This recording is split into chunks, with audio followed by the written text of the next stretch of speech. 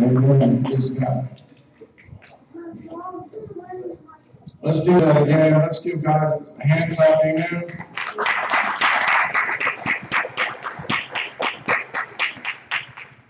Amen. So I always like to watch the kids run because I remember when I used to run. Now they're running and something's chasing me. It has to be something big because most things I probably wouldn't even run that. We're going to start in 1 Kings and the 18th chapter. We're going to get there eventually. I've got quite a bit of setting up to do. So sit tight, Sister Mary Lee. We'll come to you in just a second. But today we're going to talk about the prophetic office as it pertains to the prophetic order with the prophet, the priest, and the king. So last week we learned about the king, the office of being the king, and the division between the northern and the southern kingdom, and how that division was created by sin. And it was created by priorities that when the king or the people have priorities that are higher than in their life than God's will, then we have these divisions and we have these things morph off into different things other than what God intended. And this week we see something similar, and we see, or perhaps it's the same thing, but from a different angle, because the office of the prophet in the Old Testament was different than the priest or the king. So the priest was the one that was responsible for the actual action, the taking action to pacify the wrath of God through sacrifice, through these specific processes and these specific animals that were to be raised, to be sacrificed, to pacify the wrath of God, so that in the tabernacle or later in the temple there could be communion with God. Amen. And then the king was the one to lead the people. That was the one that the people wanted so bad that God actually granted that wish a little bit early, even though went outside of his own will, and they kind of paid a price for that. Amen. But the king's responsibility was to lead the people, encourage the people, and to make the best decisions to lead the people into the will of God. And the way that the king would hear the will of God would be through the prophet. Amen. And so the prophetic office, as we see it in the Old Testament, we're going to talk about it, comparing it to the office of the prophetic office in the New Testament, and the fivefold ministry in the second. But in the Old Testament, prophets were often isolated. They were often alone, or just with a servant or two. They were constantly in prayer, and they were constantly alone. They were separated, and they were spending time praying and getting to know the will of the Lord. And some could even say they would spend time in heaven, right? There was even times where they seemingly had out-of-body experiences. The Bible talks about Ezekiel and Isaiah and Jeremiah, and talking about having a trance, and being in such deep prayer that they could actually see themselves outside of their body. That they were leaving. They were going into the presence of God. They were having this experience because of their isolation, because of their commitment to prayer, their commitment to their calling, commitment to prepare the best that they could for whatever God had for them. And while oftentimes God would allow them to see what was coming so that they could warn the king. Right? Sometimes they got the word of God. Other times they got the power of God. Right? Other times we'll see in this text that we're going to talk about today, there were mighty miracles. That there was God standing up and being glorified in the midst of a situation where there was no other explanation other than that is God. That is not just a God, that is the God. The God that Abraham, Isaac, and Jacob, that is the great I am. That is the Almighty. That is Jehovah. He would stand up and be recognized by name because of these prophets, because of the office, because of the places he would send the prophets, and the place he would call the prophets to, and the places where the prophets found themselves. Sometimes God would send them out. Sometimes God would show up and call them over. And other times, in different situations, in Jeremiah or Daniel, he just found himself in a situation.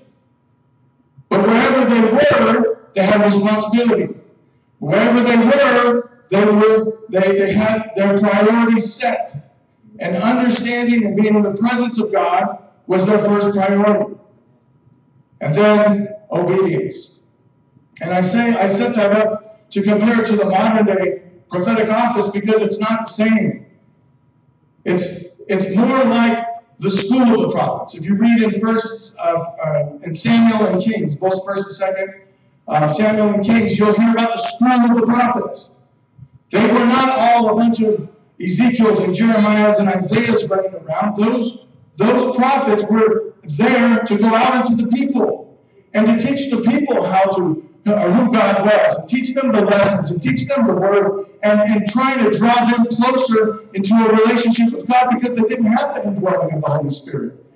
They took people to go out and teach, right? And that's what the school of the prophets did. It wasn't always about somebody reading your mail and telling you what God's happy with in your life or what God's not happy with your life. That was very small percentage of the prophets. And even of those prophets, it was a very small percentage of their time when you compare it to their whole lifespan. So, in today's prophetic office, we have a disruption. I have not seen, in my real life, I have not seen a true prophet operating in the prophetic office anywhere. Maybe you have, Pastor, I don't know. But the prophet in the New Testament is supposed to be a part of the fivefold ministry, which means he has to come in and submit and be a part of a ministry. And so many prophets today want to isolate themselves and say they're like the Old Testament prophet, and they're going to come in and bring the word and change everything. And they might have the gift of prophecy. Don't get me wrong. I'm not taking anything away from the power of the gift that God has given them. I'm telling you the office that they're walking in is wrong. They've got to get in. They've got to get a part of it. And consequently, if not very many prophets are a part of fivefold ministry, there's a lot of fivefold ministry out there that are lacking prophets. It's a great part of the ministry that is designed by God for us to benefit from, that we have an opportunity to improve on.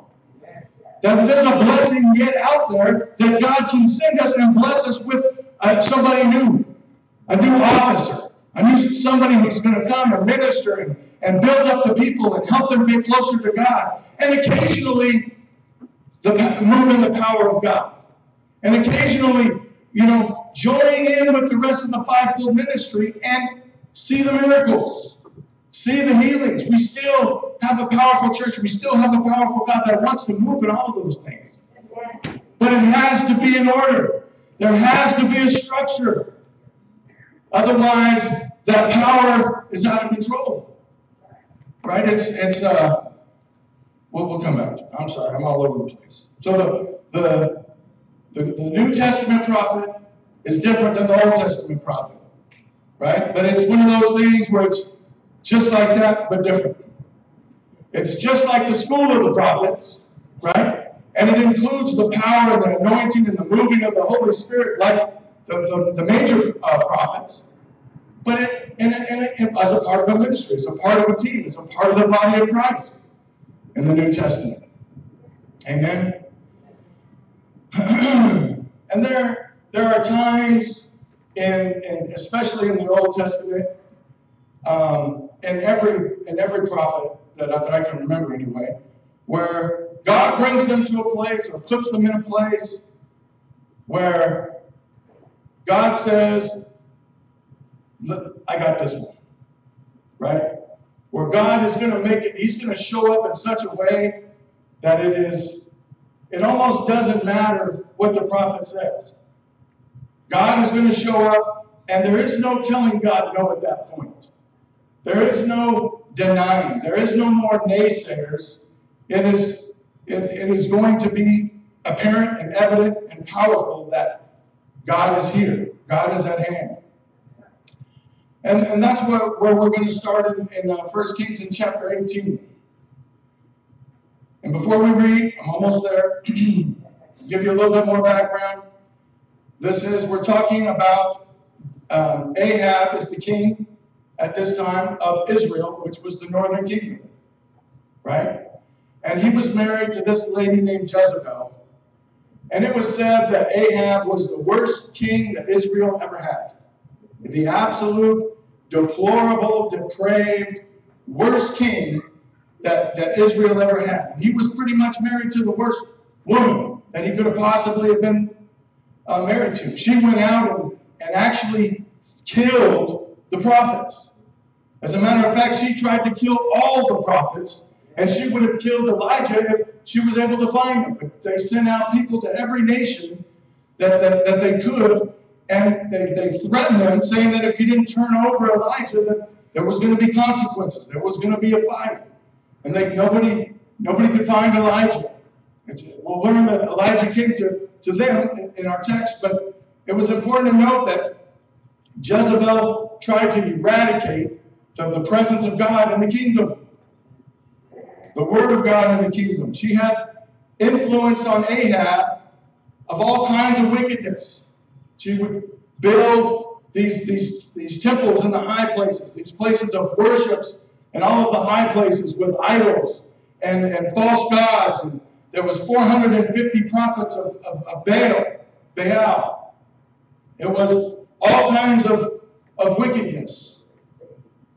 And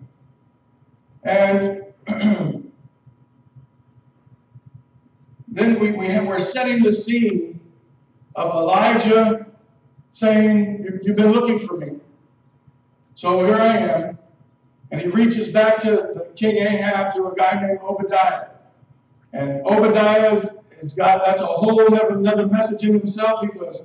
He was faithful to the Lord, but he was Ahab's right-hand man. Talk about a difficult position to be in. And so he arranges this meeting. And Ahab comes out, notably without Jezebel. And he comes out and he brings 450 prophets of Baal with him. And he probably brought some soldiers, and he brought all his folks out. And he was going to come get Elijah. And as the story goes, we're not going to go through it blow by blow. There came a challenge. And the challenge was who could bring fire from heaven upon God's altar, not just any altar. This was an altar to God. Okay? And so the prophets of Baal went first, and they gyrated, and they danced, and they did the hokey pokey, whatever else they did, from noon until sundown, and nothing happened. And then Elijah, it was all these hundreds of people versus Elijah, his servant, maybe a couple of servants, and God Almighty. I know where I'd like to put my vote, right? And so he tells his servants, take all the water and throw it all over the altar. And then he prays, and fire comes from heaven and devours the altar. The glory of God, the heavens open up. This is important. When we hear the heavens open up, we know we need to take note. They were in a drought.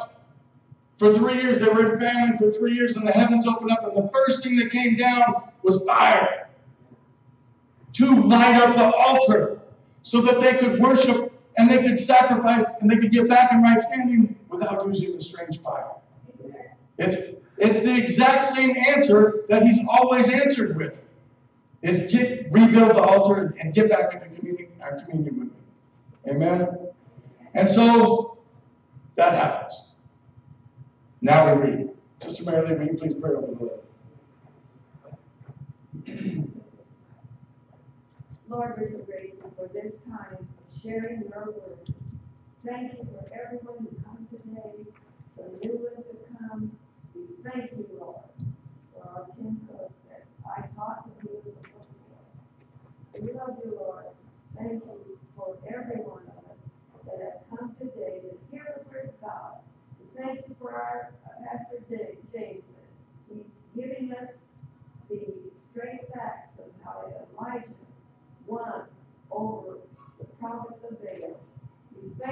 Lord, that Jesus always wins.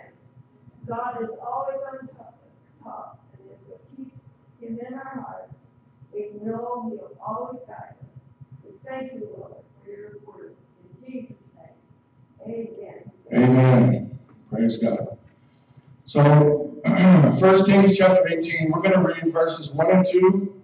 We're going to skip to 30, and then we're going to do 40 to 46. So just bear with me, follow me.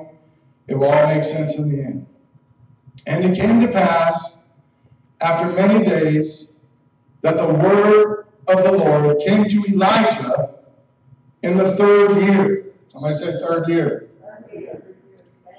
Saying, go show thyself to Ahab, and I will send rain upon the earth. He said, go show yourself to the people, the man that hates you the most, your worst enemy, and I will send rain upon the earth. And we need to know that when God says he's going to do something, his job is done. It's already done. No matter what it is, from that point on, it's up to us to choose which side of that action we'd like to be on. In covenant or out of covenant. Right? In the very first verse, he gave a promise to Elijah. And verse 2, and Elijah went to show himself unto Ahab, and there was a sore famine in Samaria. A severe famine. Somebody say famine. Verse 30. And Elijah said unto all the people, come near unto me. And all the people came near unto him. And he repaired the altar of the Lord that was broken down. Amen. He said, come over here, you're going to want to see this. And then he repaired the altar of the Lord that was broken down.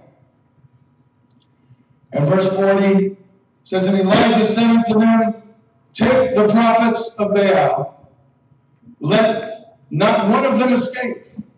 And they took them, and Elijah brought them down to the brook Kishon, and slew them there. And Elijah said unto Ahab, get up, eat, and drink, for there is a sound of abundance of rain.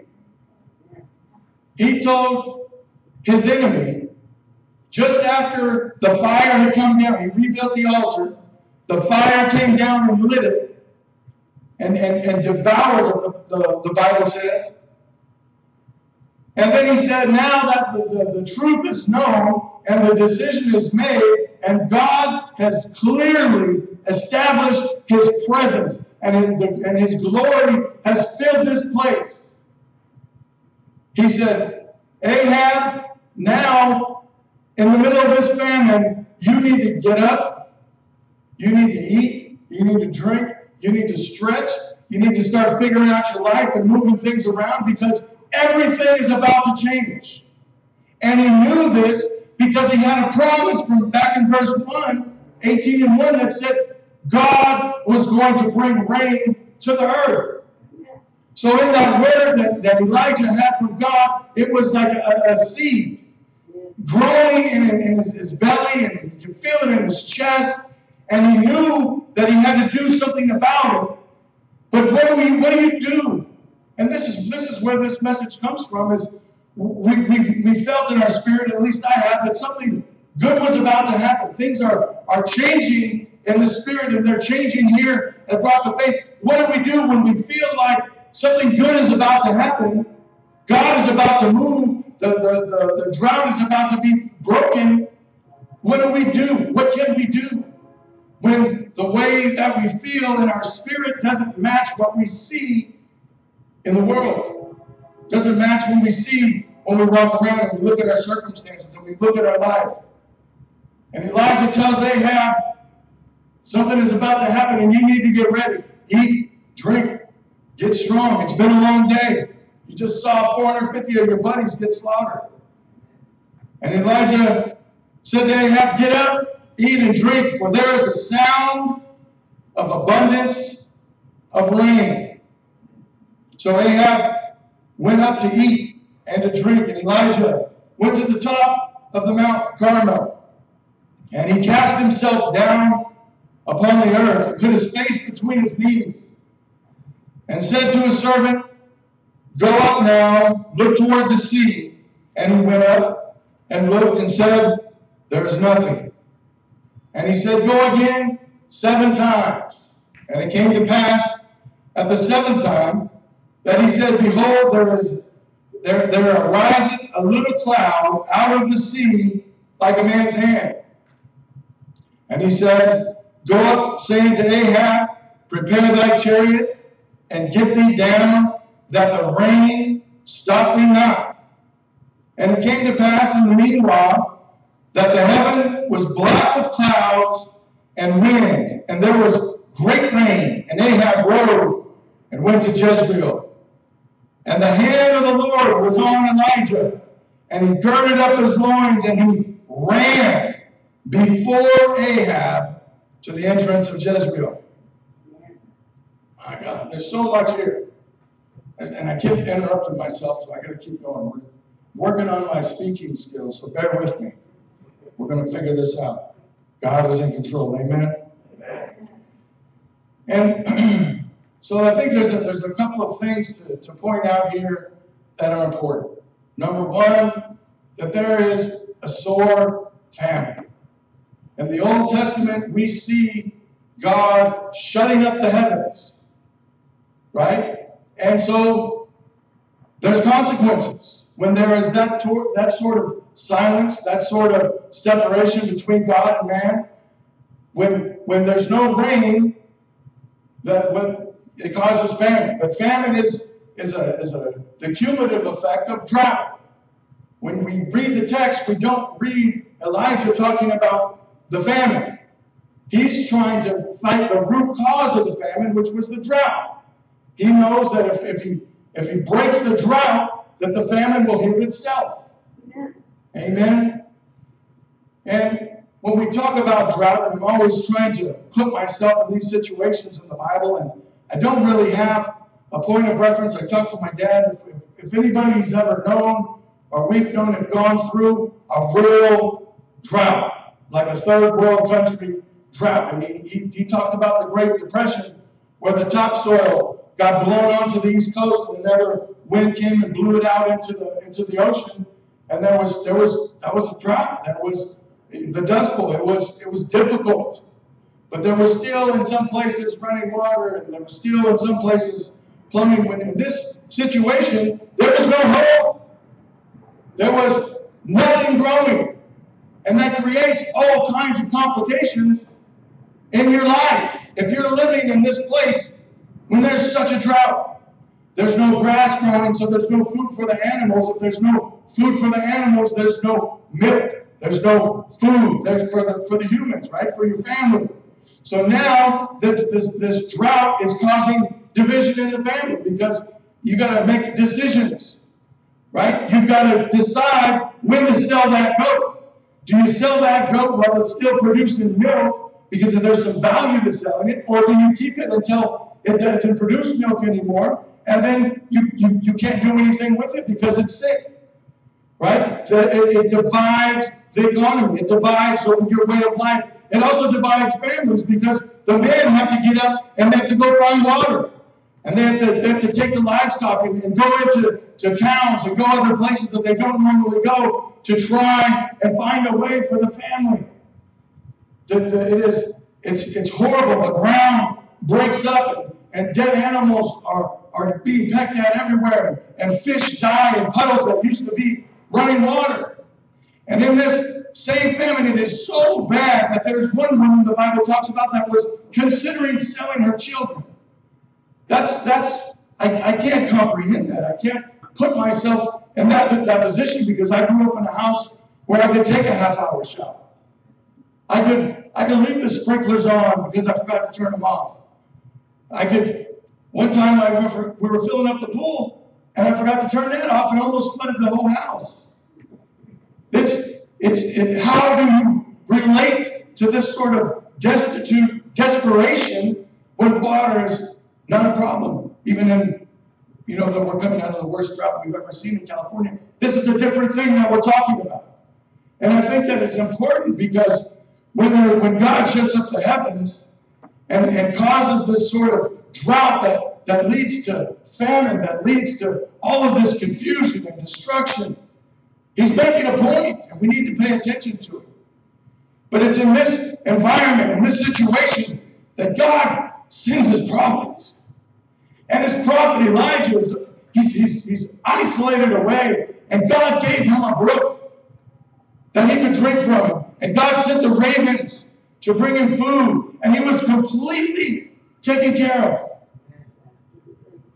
While everybody else was forced to find a way to live in this destitution, in this desperate, dry situation, they found ways of dysfunction to live. They found ways to live being separated from their spouse. They found ways to stay alive, to keep their kids alive through eating different things they would normally eat. It was difficult to live in that situation, but they found a way. And if you ever find yourself in that situation, it's very difficult to think that there's something that you can do to change your situation. You wake up and find yourself in a 3-year famine, right? How is it that you have the audacity to think that there is anything that you can do to change your circumstance, much less everybody else's circumstance? But Elijah was no stranger to the power of God. And he spent time with God, and he spent time in prayer, and he understood, because he had a word growing in his spirit, that God was promised to send rain upon the earth. And it's also important to note, and I'm not going to suggest anything, I'm just going to note that if you go back in history, there at this same time period, there is not one reference to drought in the southern kingdom whatsoever. This drought was specific to the northern kingdom because of Ahab's wickedness. Amen. So you're in this situation. And I think when you're talking about the power of God, we talked earlier, I mentioned that it needs structure, right? We need to be united. We need to work as a body. And, I've been all over the country. I've been in several different countries, and I've seen all kinds of different people, and I've seen all kinds of different churches, right? And sometimes the people with the most power, the real power of God operating in your life. There's been several people that we've met that have come through during the years. Powerful men and women of God that came through, and we witnessed the power of God, and they went on, and nothing ever happened. And it's not that the power of God wasn't with them, it's that they didn't have structure. They weren't plugged in to a system, right? They weren't plugged into the body of Christ. They were isolated. They were trying to apply the Old Testament model to the New Testament. And it's difficult. There's a reason why we need to be a part of the body of Christ. We need each other. We need support. We need prayer. We need to learn. We need to teach. We need to interact. We need to sharpen each other.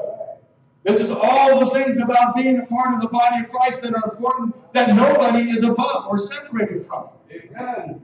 And so you see other churches that have laser shows and smoke going up and the best praise and worship you've ever seen, because everybody's a professional musician and singer, and no power whatsoever. None. And so there's got to be a way to achieve the right thing, right? There's there's a way for us to get more structured so that the power is more impactful, it's more efficient. What good is electricity if there's no power grid to get it out? And so we've got the power, we need the structure. It's got to be balanced.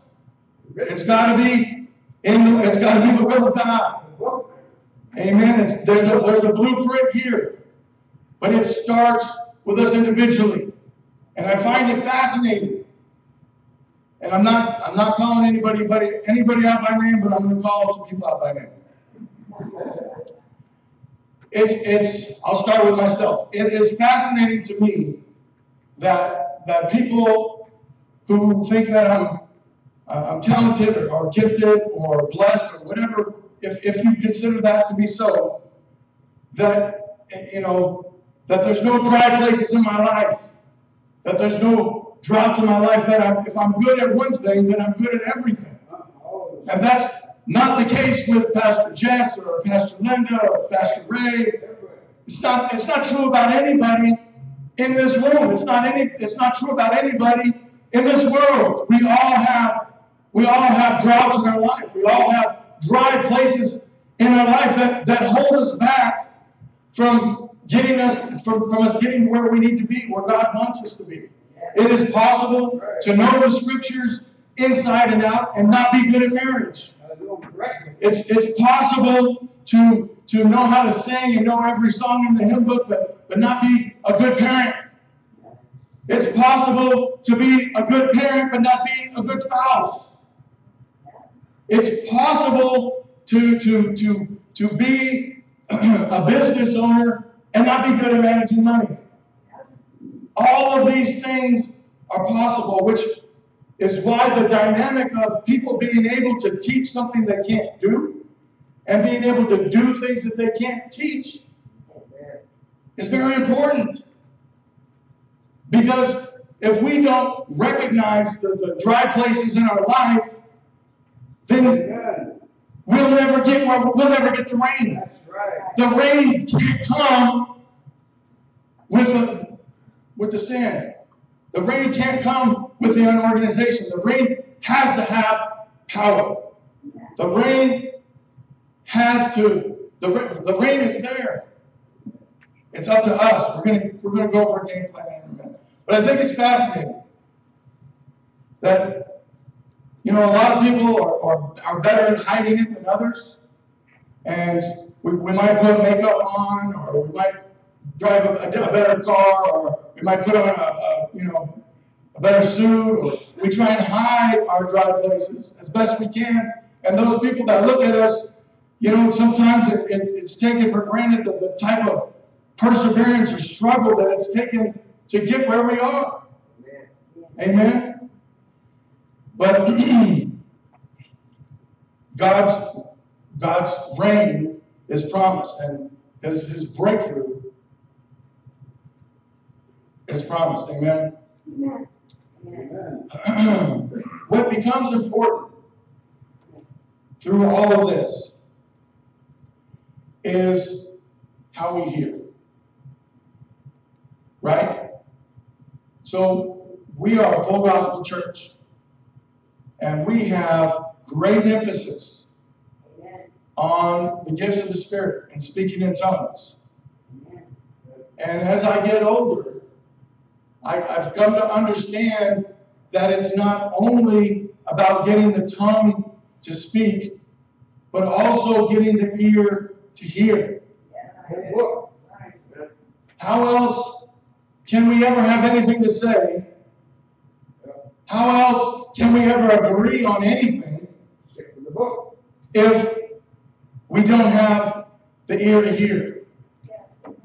And I look at Elijah, and he heard the voice of the Lord because he sought him, and he spent time with him.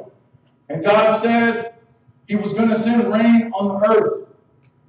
And then all of these things happened.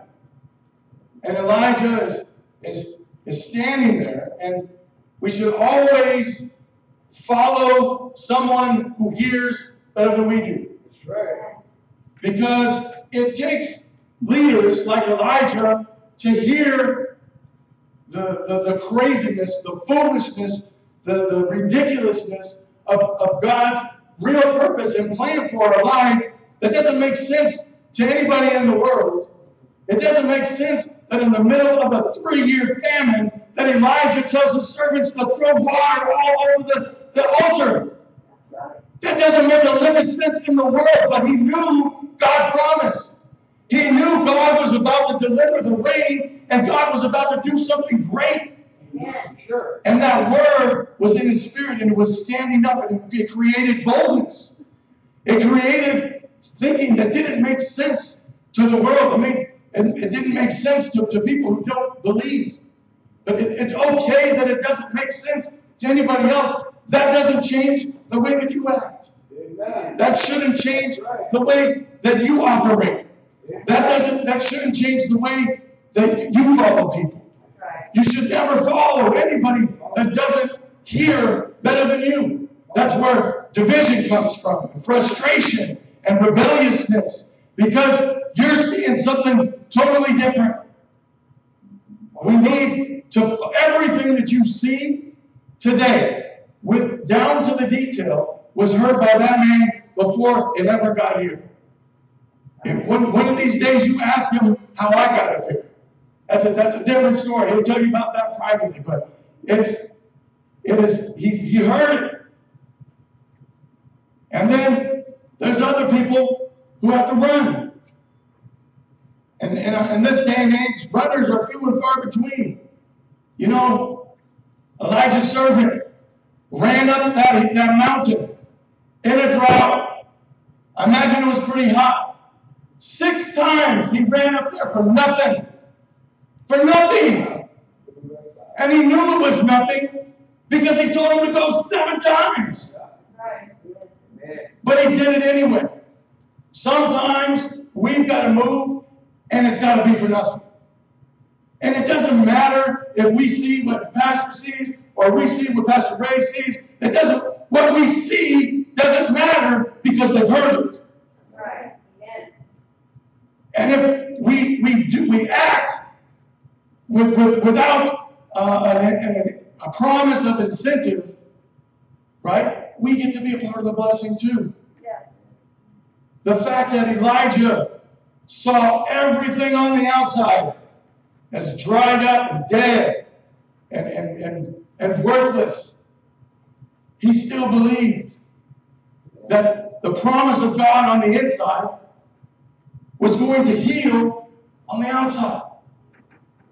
And so he began to make changes. He told Ahab, he said, Ahab, you're going to have to make changes around this place. So Elijah began to make the changes on the outside. He said, you've got to tear down all of those high places where you're worshiping these false gods. Where all of the influence that has come from Jezebel, all of that needs to be undone. Right. Needs to be torn down.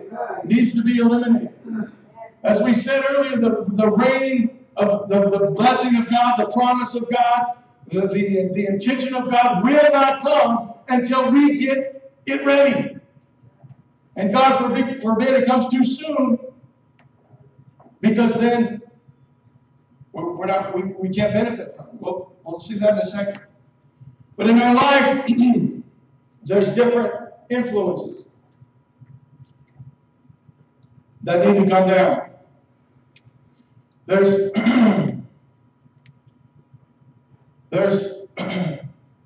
pride. There's fear. As we find ourselves in this situation, we find that we depend on our senses. We find that we're looking at the same thing the world is looking at. But there's sometimes every time we get along with God and we start to pray, we feel this down in our belly, this promise. He reminds us of His Word. He reminds us that we are to be blessed, that we are to be anointed, that we are to be full of His power, full of His Spirit. And that promise starts to dwell in your spirit, and it starts, the more you pray, the stronger it gets. The more that you praise, the stronger it gets. And every single time you're in the presence of God, you feel it grow. And so at one point, now you find yourself, and maybe it's not a drought, right? You wake up and you're praying, and in your spirit, you feel abundance, but you're living in lack. Other times, you're living in depression, but in your spirit, there's joy. Other times, you're living in loneliness, but in your spirit, you know marriage. All of these things, no matter what your dry place is, God wants to heal it. It's what Solomon was so excited about, and he was so worried about when they finished the temple. And the fire from heaven came down on the altar again, so they wouldn't have strange fire. His concern in 2 Chronicles 7:13 says, if I shut up heaven, that there be no rain, if my people, which are called by my name, shall humble themselves and pray, and seek my face, and turn from their wicked ways, then will I hear from heaven, and I will forgive their sin, and I will heal their land. That's what God wants to do. He wants to heal your land. Whatever your dry area is, whatever your struggle is, He wants to go to the root of the famine so that you don't have to pray all the times around the side effects. That He's going to go to the root of your problem and heal your land so that you can be delivered in a permanent way. You can be delivered to receive the blessing and the promise that God has always had for you. And you can't see it on the outside. It has to be, everything that is done in the flesh has to be done in the spirit first. You get healed in your spirit before you get healed in your body. You get delivered in your spirit before you get delivered in your situation. That's God's whole concept, to let it be on earth as it is in heaven. We're going to skip around a little bit, but if you go to 1 Corinthians 2:9, it says, I have not seen, nor ear heard, neither has it entered into the heart of man the things which God hath prepared for them that love Him. But God hath revealed them unto us by His Spirit, for the Spirit searcheth all things, yea, the deep things of God. God goes from deep to deep, from glory to glory. In this one chapter, we're talking about fire coming from heaven, and then an abundance of rain that just pours out of nowhere in the same chapter. That's how God wants to deal with us. Spirit to spirit, deep to deep, glory to glory. Amen? For what man knoweth the things of a man, save the spirit of man which is in him? Even so, the things of God knoweth no man, but the Spirit of God. You can't even comprehend it. You can't even think of it. You can't guess. It has to be planted in your spirit for you to even consider it. But once you have it, God's done. Once you have His Word, His part is done. Now it's up to us to tear down the high places of pride and ego and longing to be a part of the world and chasing finances and all of those other things. They've got to come down. And God has to be our first priority in life, no matter what. Right. And then He can move. Hebrews 11:3 says, now faith is the substance of things hoped for, the evidence of things not seen. Faith is at the root of what we're talking about. We're talking about the Word of God connecting with our faith. Faith has to exist first so that there is a place for God to deposit His Word. Once those two things connect, it's done. Then we look at the book of James and we look around and says, what can I do anywhere to do something? I can't earn salvation, but I can improve my relationship with the Lord by tearing down those high places. I can turn my back on the evil and the wicked ways of the world, right? And then God will heal my land. Obedience to the Word. For by it the elders obtained a good report. If you want to learn how to get in right standing with God, here it is. The elders got a good report because they were faithful. They believed and they acted their actions with their faith. Amen? But here's the important part. Through faith, we understand that the worlds were framed by the Word of God.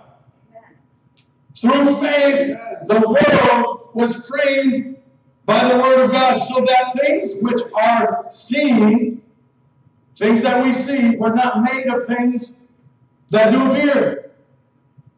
So everything is born in the Spirit first, created by faith by Jesus, and rolled out into our life. All of the change, all of the deliverance, all of the healing, all of this starts inside of us. Yeah. That's the only place it can start. It will not come from the outside in. It will only come from the inside out. So we've got some responsibility in this. We've got some work to do in our own life to separate, to tear down. First, we got to rebuild the altar. We got to reestablish our connection with the Almighty. Then we've got to tear down the high places. We've got to change the people that we listen to. We've got to kill 450 prophets. All the false prophets, all the voices in your head saying you can't do it, you're not good enough, you're never going to have anything, you're never going to be anybody. All of those have to come down. All of those have to be killed. They have to be cast out. Because that's not what God's Word said. So Elijah, the Bible says he casts himself down to the earth. And he puts his head between his knees. Amen. And in context, it's the ultimate act of submission. But it's so much more. It's so much more. If you're on the ground and you put your head between your knees, you are as small as you can get. You are as close to your sinner as you can ever be. He was trying to get as close to the Word as he could. And then he takes his knees and he covers his ears so he can hear the Word better, because he doesn't want to hear what everybody's saying on the outside. He only wants to hear better what God is telling him on the inside. And so, like he does, he isolated himself. And he cut off all other influences, and he focused on the Word of God. The Word, that's it. And he told his servant, go up. And his servant ran 6 times for nothing. And every time he came back, he said, it's not there yet, it's not there yet, it's not there yet. I wasn't going to say this, Dad, but I'm going to say it. The pastor needs people to tell him the truth. He can't make decisions with yes men. Can't make decisions with the best case scenario. We've got to look him in the face and tell him the truth. No matter what it is that we're doing for the ministry or in a situation, there's difficult. We live in the world. Sometimes things happen. People show up at whatever the situation may be. We need to tell him the truth. Right? We need to be honest. He needs to be able to depend on us and not try and make a decision for this church based on misinformation, incomplete information, or otherwise. While we're running up the hill for free, not complaining. I complain.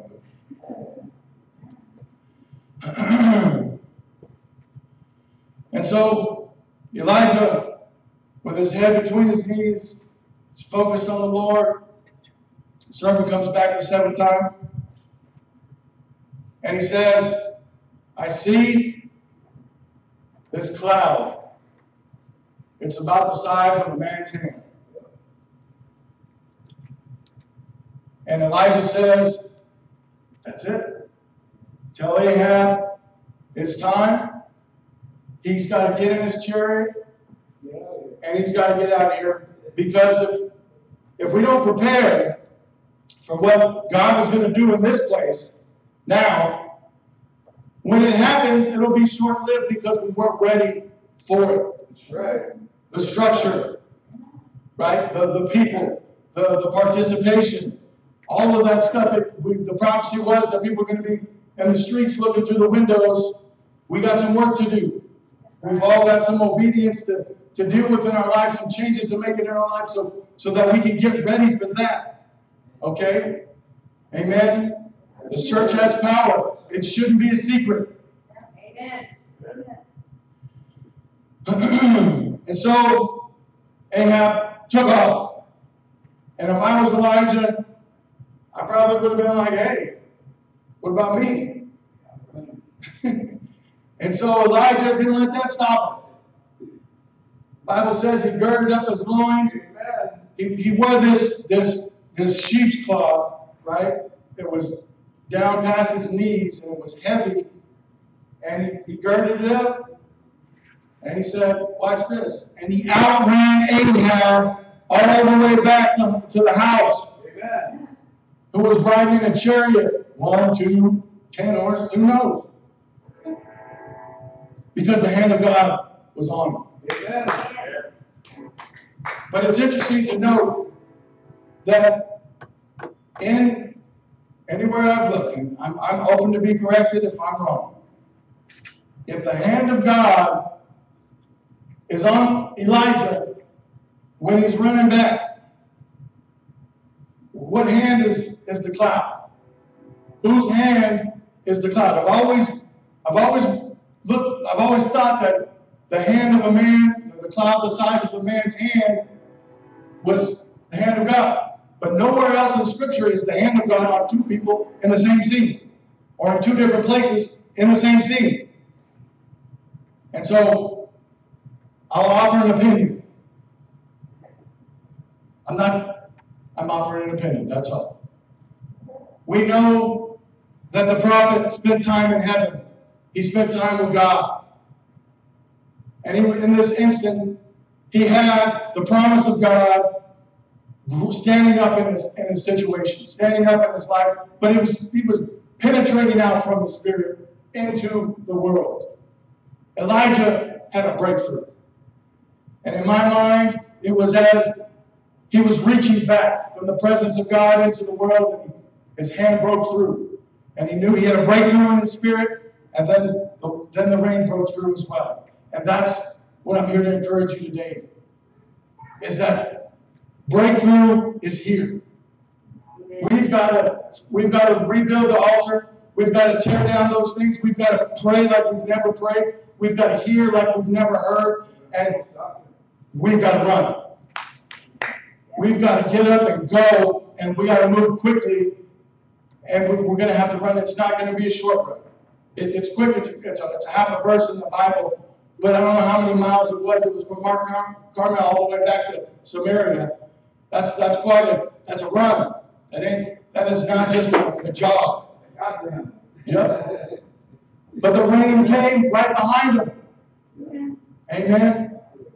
And he wiped out the drought, and he wiped out the famine, and he changed the situation for everybody. And you're not in your situation for nothing. You may have been praying for years, or you may feel like you've been running for years. You're not in your situation for nothing. You're in your situation so that other people around you can see the power of God in your life, and you can be delivered from that dry area. That's right. Whether it be hidden or public, God is going to deliver you from that root problem that's been holding you back, been holding this church back from its breakthrough.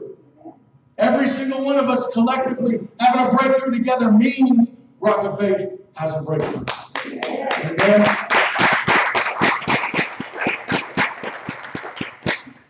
Praise God. I'm going to stop there. I think. Amen. We're going to move to communion, and I'm going to ask Pastor Bill to come. But as he comes, I just